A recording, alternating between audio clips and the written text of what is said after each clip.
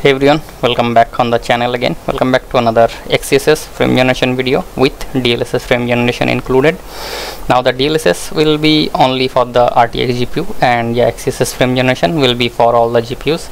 The game right now you are seeing on your screen is called Lost Soul Aside, which is similar to Devil May Cry type of genre, like third person slashing action type of game. Game is built on Unreal Engine 5. Optimization is pretty okay, but the game stutters little bit sometimes. Make sure you use shadows on medium or low depending on your PC. Right now the settings I'm using is wait, let me go to the video setting. There you go. I'm on 1080p high quality with ray tracings are right now off, and as you can see the FPS is hovering around 70 only. So yeah, let's start this video without any delay now. And we'll be back one day.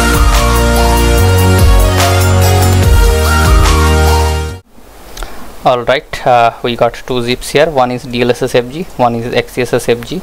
DLSS FG is nothing special, but the files from the new FG is 0.1.30 I think. So all you need to do is copy the files and paste it to the correct location. I will show the correct location when I'm installing this one, and yeah, after that just go into the setting and use the in-game DLSS FG. That will be for the RTX GPU. So I'm gonna delete it here and I'm gonna extract the XESS FG on the desktop. So we're gonna copy everything from the XESS FG. Then I'm gonna go to the games installation directory, which is here, Lost Soul Aside. After that we're gonna go inside project LSA, then binaries, then Win64, and where the Win64 shipping.exe is located, I'm gonna paste the mod here.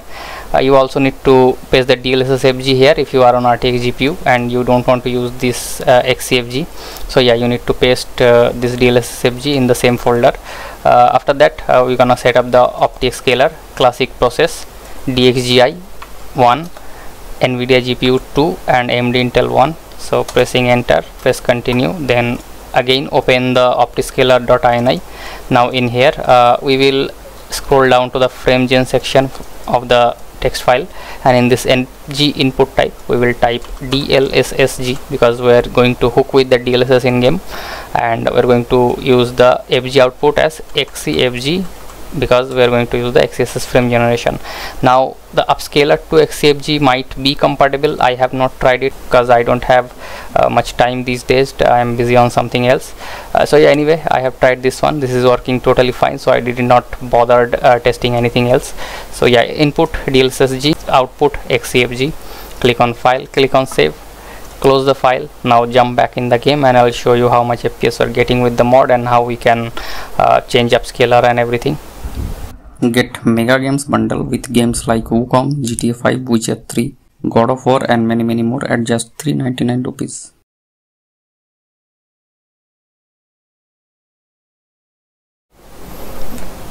Alright, back in game. We need to use the DLSS in order to use the DLSS FG. So yeah, if you have done everything correctly, you should be able to use the in-game DLSS on GTX and AMD GPUs. So yeah, come to the graphics section, then from here select the super resolution as DLSS. You can use any preset from here, quality balance, and you need to also activate the frame generation from here. But even after activating the frame generation, you will see FPS is not yet boosted. Let me get back to the game real quick. Alright, you can still see the game is FPS is only around 70 to 80, sometimes reaching 90. Let me bring up the OptiOval a little bit bigger because yeah, you guys cannot see, I guess. There we go.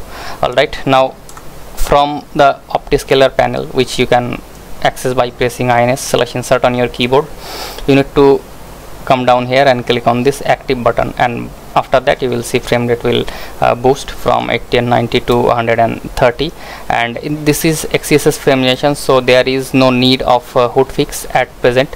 But I will show you the debug view of this XESS frame generation. Like if you activate the debug view, your game should look like this one, like these two pink horizontal line on the sides of your screen. This is the debug view, like if your mod is working correctly, your debug view should look like this.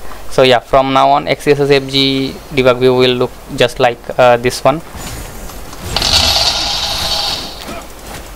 Alright, yeah, as you guys can see, the game is still stuttering a little bit. That Unreal Engine's feature, I hope developers will patch the game real soon. So yeah, I guess this will be it for this video. Now if this helps you, consider subscribing to the channel. If you need cheap games, Netflix subscription and everything, don't forget to join my Discord, and I'll see you guys in the next one. So cheers now.